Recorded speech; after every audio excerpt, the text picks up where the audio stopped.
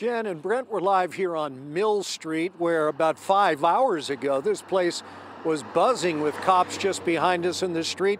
We counted at least 5 evidence markers. For a couple of hours around midday Tuesday, Mill Street, about a half block from New Britain High School, was a crime scene. Upon arrival, they located a 16-year-old male suffering from a gunshot wound.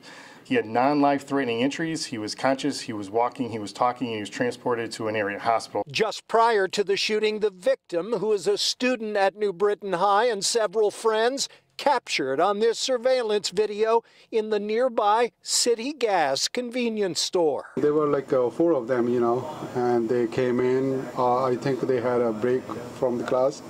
They always come during the break part. According to police, an early 2000s light blue or gray Nissan Altima pulled alongside the victim and some sort of exchange occurred. At least one shot was fired and the Nissan fled the area.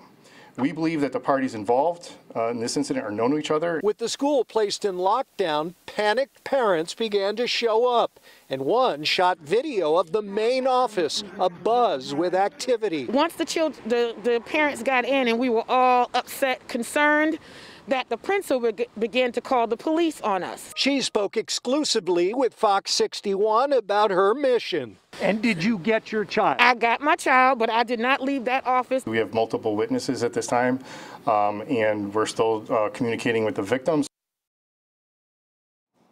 Now, police would not say if the victim is someone with whom they are familiar. We're live literally 100 yards from New Britain High. I'm Tony Terzi, Fox 61 News.